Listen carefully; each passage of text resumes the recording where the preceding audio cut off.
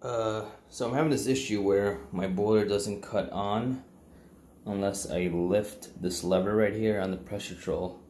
So it's supposed to be on right now because the thermostat is calling for heat, but it's not turning on. But watch what happens when I lift this. There it goes, it kicked on. It's weird, I'm not sure why that's happening. I cleaned out this pigtail right here, and it was a little dirty, but nothing crazy, and that didn't solve the issue.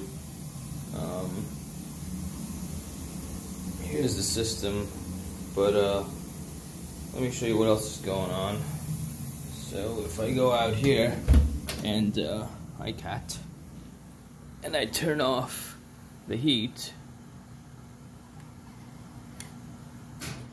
bang, the furnace turned off, okay? Which is what is supposed to happen. Now I'm going to turn the heat back on. Yeah, the heat's back on. If we come back in here,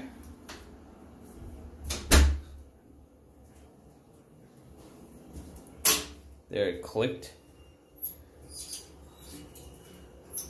Now it's making a sound in here, which it always does. It always has.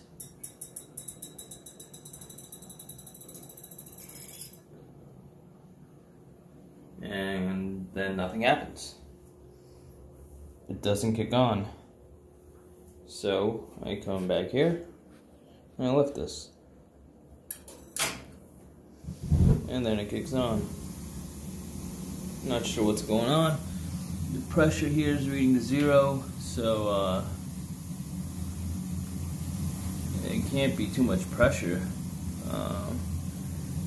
This is surging a little bit.